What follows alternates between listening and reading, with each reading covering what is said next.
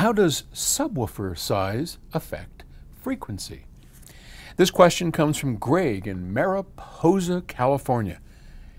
Why do I know Mariposa?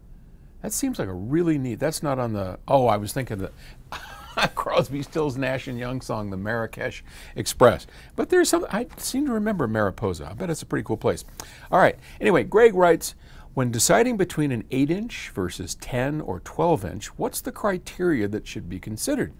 Is it the room size? Because you don't want to create too much pressure with oversized subs? Or is it about getting as much low frequency range as possible? In other words, bigger is always better. Or is there a more complex relationship between loudspeaker and subwoofer that can be impossible to account for without hearing them as a system? Well, Greg, it's actually fairly simple.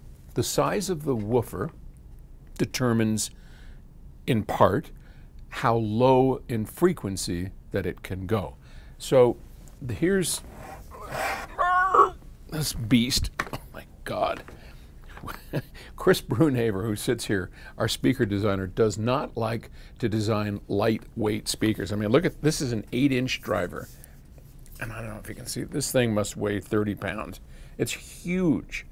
And the magnet size and the advanced spider on here, all that is all for low distortion, for a long linear throw, meaning that you can go farther, this and that, as acting more as a piston, which gives you a lot louder ability to go louder without distortion. So the more we can push in and out without and keep it linear without any kind of distortion, that's better, and that's why he designs it all this way. But we're talking about woofer size, so that's an 8-inch, and an 8 versus a 12, for instance, the difference is in how low it can go. And the reason for that is because air, I think of it like a spring. So air you're trying to couple a piston, which is what a woofer is, to the air. And if you move it slowly, which is the slower it goes back and forth, I'm exaggerating here, but the slower it goes back and forth, the lower the frequency. The faster it goes back and forth, the higher the frequency. So at some point, this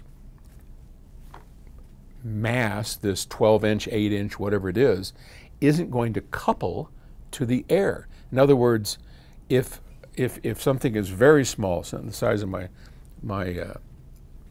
glasses here, if I'm trying to move air, if I do it really slow, you're not going to feel anything over here. But if I do it really fast, you'll feel something, some wind coming.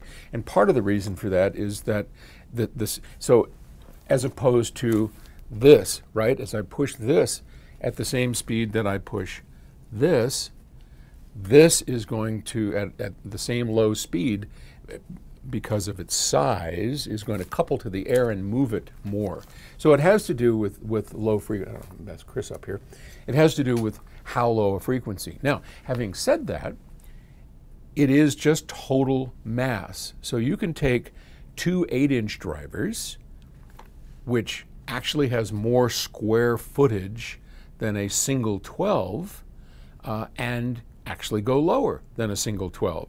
So it's just about movement of mass, of the size that gives you that low frequency. And with respect to the room, nothing to do with it.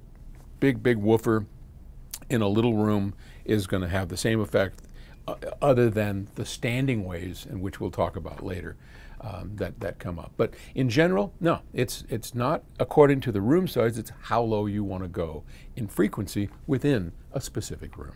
Okay, thanks. I'll talk to you later. Bye.